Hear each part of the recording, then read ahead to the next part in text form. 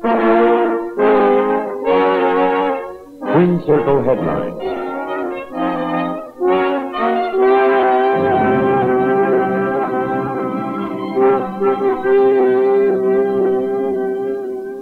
Twin Circle Headline is a spontaneous discussion of the major issues of the day and the people who make them.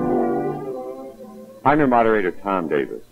The question, or perhaps more properly, the debate over whether or not we ought to have sex education programs in the schools of America, public and private, rages on. The subject has become front-page headlines in most publications in this country. The Wall Street Journal recently reported that the controversy is as bitter and emotional as any that ever rocked the nation's schools, and they report that sex education in America is in trouble. In an effort to help our audience gain a better understanding as to the pros and cons of this issue, we have invited as our guest this week Dr. James Lieberman. Dr. Lieberman is a diplomate in psychiatry of the American Board of Psychiatry and Neurology, now with the National Institute of Mental Health, and an assistant professor of psychiatry at Howard University Medical School. He is a former member of the board of directors of SIECUS, the Sex Education Information Council of the United States, and a proponent of sex education programs in our schools. Here to welcome our guest is Father Daniel Lyons, author and journalist and our Twin Circle Headline editor. Father? Dr. Lieberman, how do you account for the great furor in this whole subject of sex education? I wish I could say why it's erupted now so loudly. I think it's been an issue for a long time, but perhaps it's an idea whose time has come. In the past couple of years, we've seen with the development of the Sex Information Education Council and many, many requests from schools and communities around the country for help, a wave of resistance also, so that the conflict is now full-blown. I think it's a healthy conflict, basically. Well, what I think concerns many people is when people like Dr. Calderone, the leader in this field, will come out and write off all the Ten Commandments. Right away she leaves out the Catholics, the Protestants, and the Jews. She says, I don't believe in the old thou shalt not. So she's condoning adultery, she's condoning immorality, and so on, but she just has a different standard. But I don't think she should impose those standards on the children of parents who do condemn adultery and so on. Well, I think that's a misstatement of Mary Calderone's position. I think Dr. Calderone talks about the need for dealing with the relativism and the shifting value positions and the questioning and the commercialism of sex and what she considers the hypocrisy of the environment that children are raised in. But I don't think she wants to write off the Ten Commandments. Well, Doctor, she said exactly this. I don't believe in the old thou shalt not anymore. Now, there's no way that you can get around that statement. She does not believe in that adultery is wrong. She doesn't believe in thou shalt not covet thy neighbor's wife and so on. She says, I don't believe in it. And, Doctor, it's not a misstatement. I'm saying this is exactly a quotation, in quotation marks. There's no way that you can say she doesn't mean what she said. She's willing to dispense with or discard the old thou shalt not. Well, as a psychiatrist interested in child psychology and behavior, I would say that thou shalt nots tend not to be very effective. And in that sense, while I would like to retain the moral precepts of the past, I'd like to make them more poignant, more relevant, and more understandable. I think there's a reason why there are certain moral precepts, and I think that the thou shalt not approach, the scare approach, the don't do it or you'll get BD, or just like, brush your teeth or they'll fall out. These kinds of approaches simply don't work. The kids turn their backs on the adult generation, and again, I can't speak for Dr. Calderone, but it's my impression that she's looking for a way to bridge the generation gap, not to throw out the moral precepts. At least that's my position. Well, don't you feel that, first of all, the vast majority of adults, you're familiar with adult society, the vast majority of married people do not practice adultery. These people do not want their children to practice immorality. And it seems to me an invasion of the rights of an individual child, an invasion of the parent's rights. If someone like Dr. Calderone goes on and says, well, it's perfectly all right. Well, this has been going on for a long time. You only have to look on the drugstore bookshelves to find out advocacy of many things we wouldn't want our kids to do, including murder and mayhem, and even on television. That is, it may not be so stated, but I believe the message gets across. As I say, I don't think Mary Calderone condones or advocates adultery. I certainly don't. We know it does exist, however, in the society, and I think we have to find a way to talk to kids about some of these issues. And I don't think it's sufficient to say don't do it.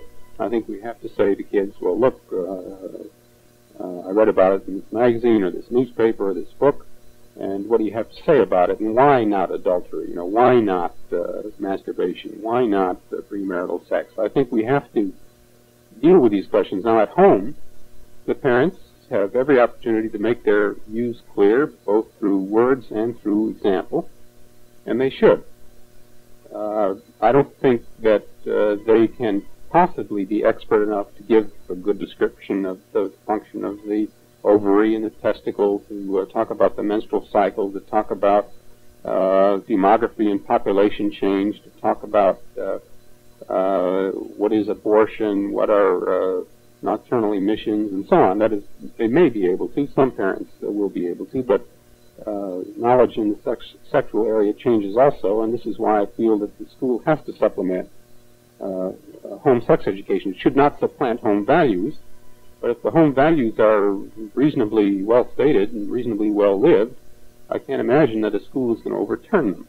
Doctor, do you believe, as a proponent of sex education, the subjects that you've just mentioned, masturbation, premarital sex, and so forth, require on the part of a teacher in the process of instructing and training moral judgment? There's no escaping that these are morally loaded areas, and in the sense that the teacher's judgment is involved, I would say that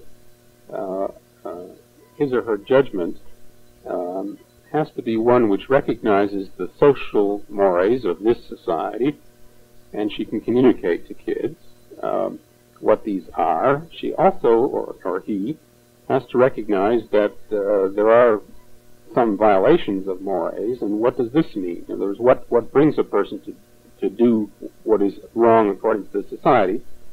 And that finally, the teacher has to recognize that we're in a pluralistic society, and that children from different homes, different backgrounds, different religions will have different viewpoints on certain matters, including masturbation, birth control, and abortion. So the teachers... You're beginning to deal not only with moral ethical questions, but directly with religious questions, because there are, as you know, strong feelings and regulations and rules within religious communities in this country on these subjects. Absolutely. I think one of the problems that comes up here is the question of how is a teacher going to handle these things if, in fact, we're not going to establish moral standards in our schools? How can we then deal with these subjects without permeating the atmosphere of the classroom with one's personal views? Well, it takes a good teacher, but the problem is no greater, in my estimation, than the problem of dealing with a vegetarian child in a class or a Christian Science child in a class when it comes to talking about meat as a food, or when it comes to talking about going to the doctor. One doesn't want to violate the tenets of the faith of a Christian Scientist in that instance. So when it comes to discussing birth control in a class and wanting to pay respect to not only Catholics but possibly Orthodox Jews who also have reservations about contraception, one simply has to say there are religious viewpoints that feel all artificial contraception is wrong. And in this way, in just saying this, and in not saying this is that we have to impose one viewpoint over another, but that all seriously held viewpoints of different groups have to be respected, the teacher is imparting an even more important lesson, which is tolerance. A young man from Tempe, Arizona, his name is Randy McCarthy, writes in the letters to the editor column of the Look magazine. As you know, they recently carried a story, and I don't mean to make a generalization from one example, but I think it's relative. He says, I'm 16 years old and out of a class that had education in sex. And I remind you that I know all of these people very well. 23 are constant smokers, 2 were on drugs, 11 girls are now considered teenage whores, and all but a few of the boys would be fathers were it not for the progressive lessons they had on using contraceptives. Now, again, this is one individual. But if our society, a democratic society, is based on protecting everybody, don't we need to protect him? Yes, that's, I certainly think that youngsters deserve protection. I think that this includes not prematurely bringing in issues such as we've talked about: masturbation, contraception, abortion, premarital sex, adultery, and so on. These are topics. Incest, rape, sex is loaded with issues which are too difficult for many adults to cope with. Well, I don't think we should talk about these things in kindergarten or nursery school or what have you. I know Dr. Calderone's been charged with saying that we should. I think that that's a misunderstanding. Well, there are, as you know, there have been and are today programs that exist K through 12, oh, yes, 9 through 12 in sex education. Doctor, we have to take a break for just this brief message. We will come back and continue.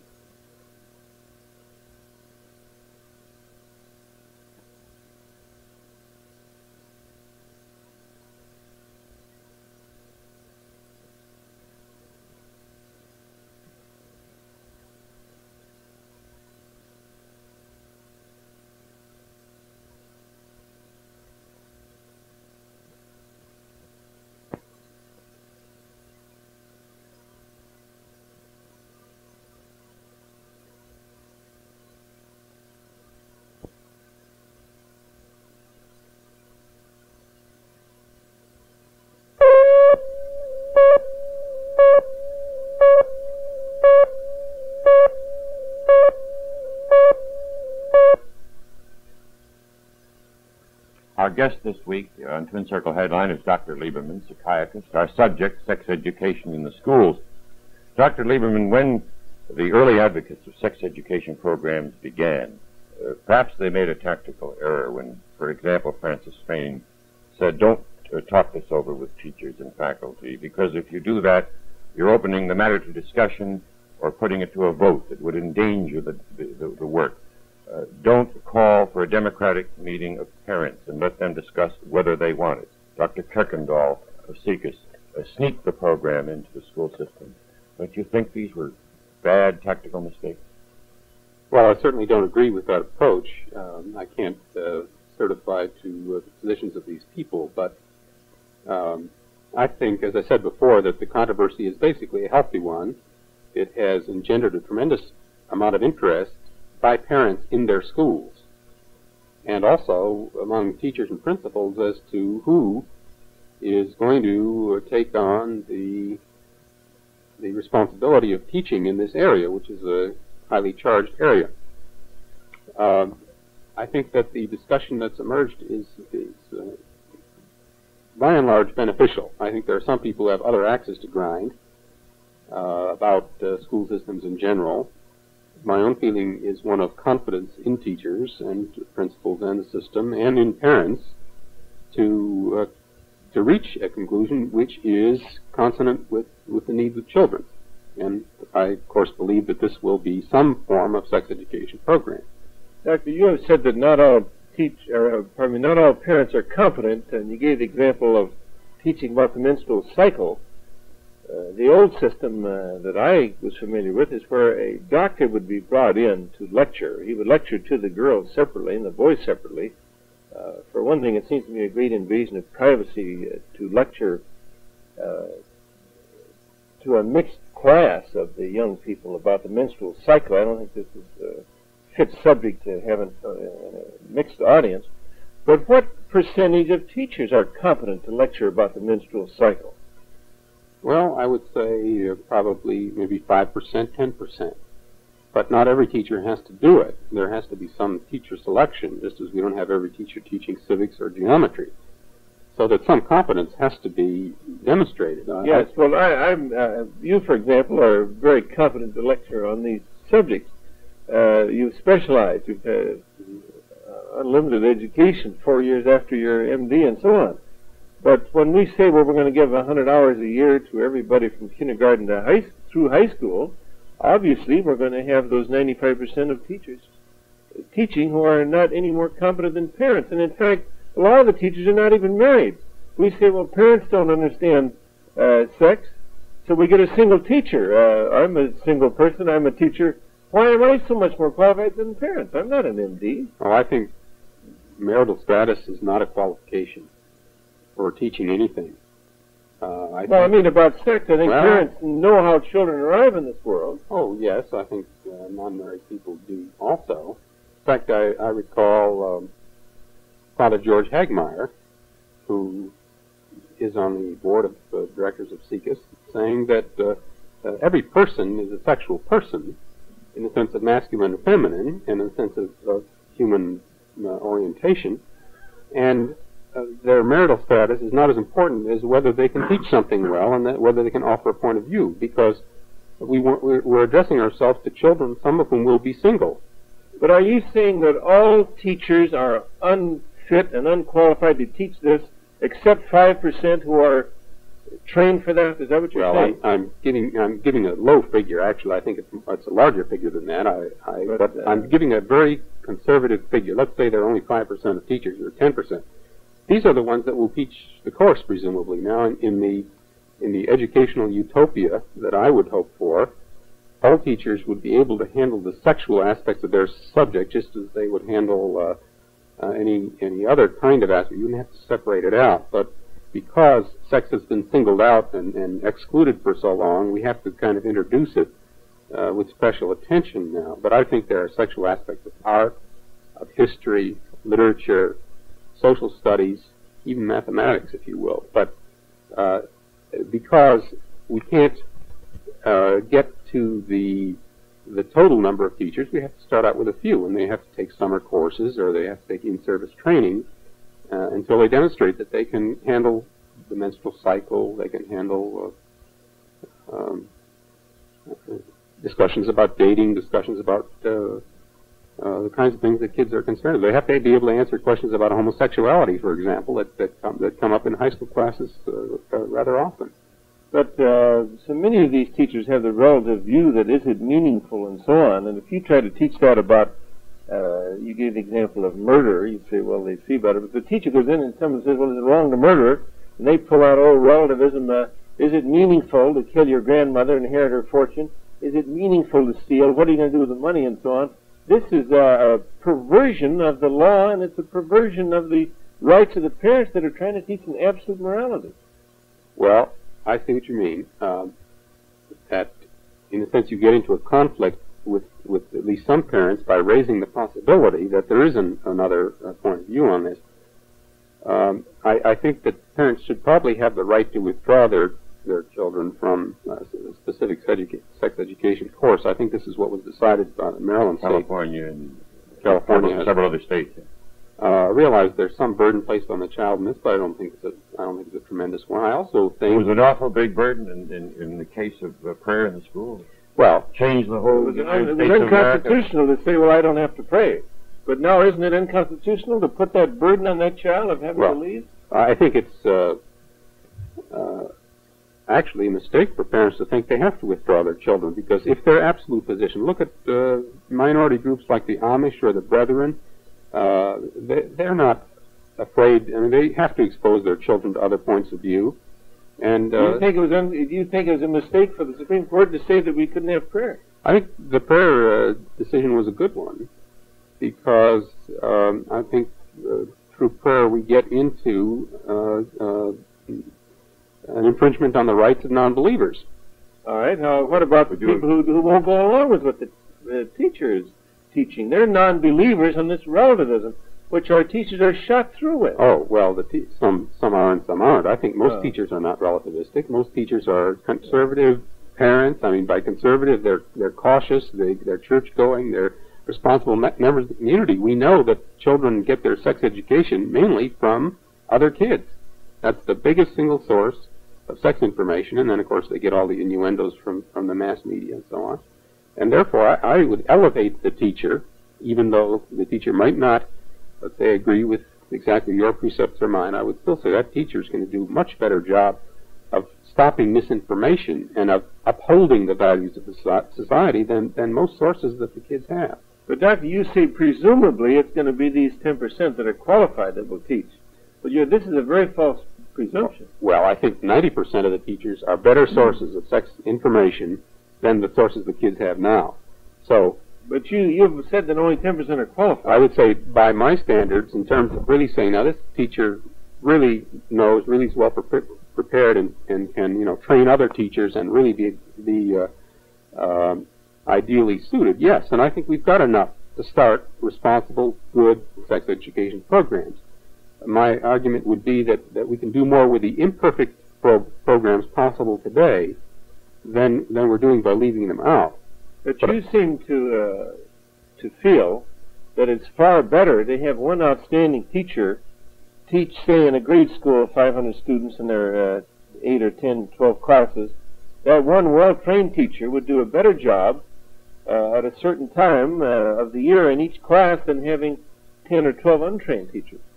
That would be my inclination. I would say that if 10% of the teachers, and there are 20 teachers in the school, then I would say the principal would line up 2 teachers, send them to some kind of in-service training program, or perhaps they're already qualified because they're health educators or home economics teachers or something, and or biology. And these teachers would do the bulk of the teaching of such things as you mentioned, the doctor coming into the school. There aren't enough doctors to go into all the classrooms. Therefore, you've got to have the biology teacher or the, as far as I'm concerned, the English literature teacher, if that person is competent with the scientific knowledge. Dr. Lieberman, I'm sorry to interrupt you again. We have to take another break. We'll come back with a concluding portion right after this.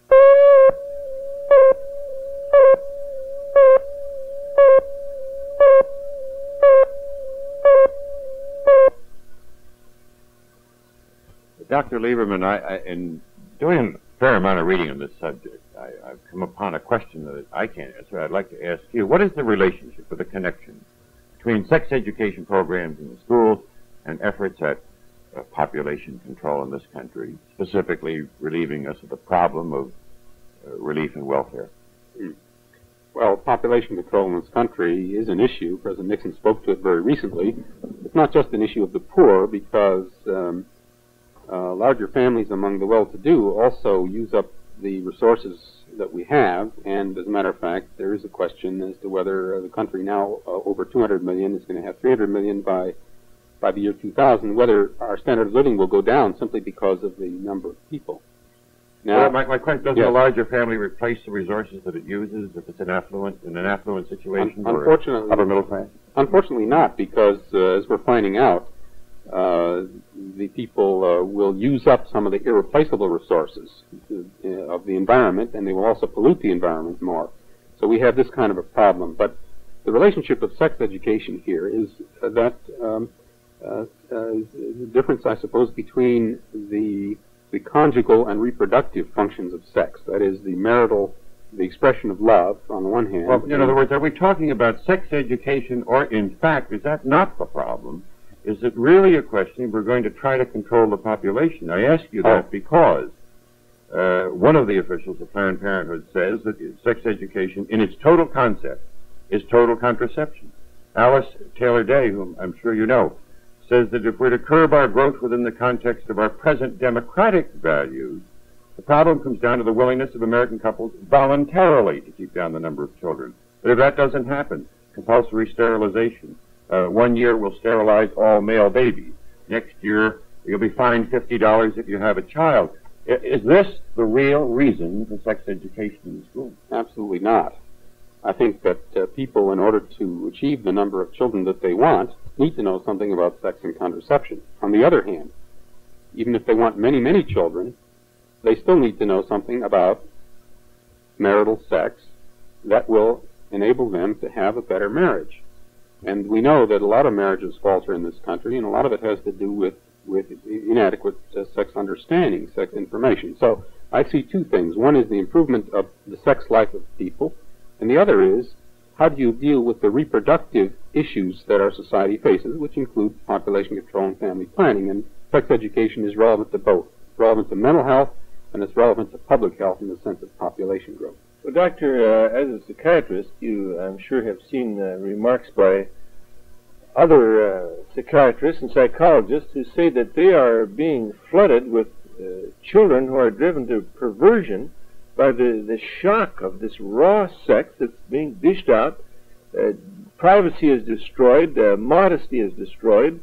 You've only to read about this professor at the University of Minnesota who teaches them to shout all the most obscene words they can think of, destroy all this, and then say, this is what animals do, and this is what your parents do, and these kids become perverts in some cases. I don't see how we're accomplishing much with that. Well, Doctor, I'm awfully sorry that we've just run out of time. I wish we had more time, Doctor. I think our approach to this has to be we're going to have to proceed cautiously. Dr. Lieberman, thank you very much for coming, being our guest, and helping us write this week's Twin Circle headline. Thank you. Thank you. I apologize. For a transcript of today's program, write to Twin Circle Headline, 86 Riverside Drive, New York, New York, 10024.